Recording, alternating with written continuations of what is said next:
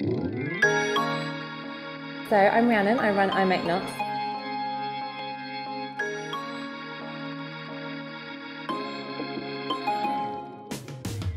So arm knitting is the same as knitting, but what you're doing is you're casting the stitches onto your arm to create a woven fabric, but because we're using giant yarns, it makes something much bigger.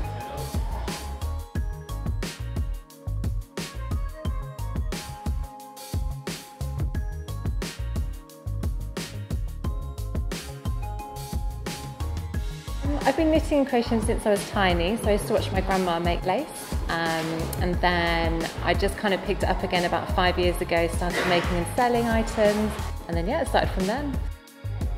My top tip would be, if you're going to come to the workshop, is to wear kind of comfortable clothing, and you don't have anything that might stick to the yarn like jewellery, because it can be a bit of a nightmare.